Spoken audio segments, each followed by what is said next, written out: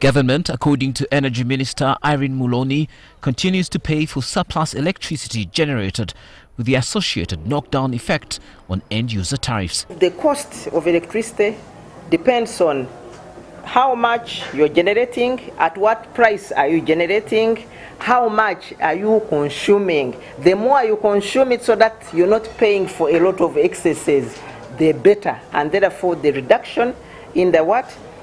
In the tariff. More so, reliable supply, however, remains a constraint for most of the local manufacturers, who are often raising concerns about intermittent fluctuations and costs. Specifically for manufacturing, for purposes that this is a strategic area that is going to generate more production, generate more income, then we need to move those who are clogging those particular tariff lines out of it, so that more manufacturers can benefit from it. Further still, manufacturers say that continued weakening of the shilling against the dollar is sending their operations to a near halt.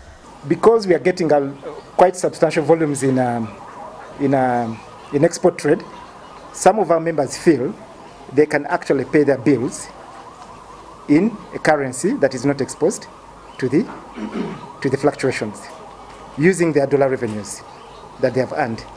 So if that initiative can be done, it can help to at least to stabilize the tariff as we move towards the 5 cents. These, among other concerns by this major sector, emerged during a meeting between manufacturers and Energy Minister Muloni on the sidelines of the ongoing Uganda Manufacturers Association annual trade show at Lugogo.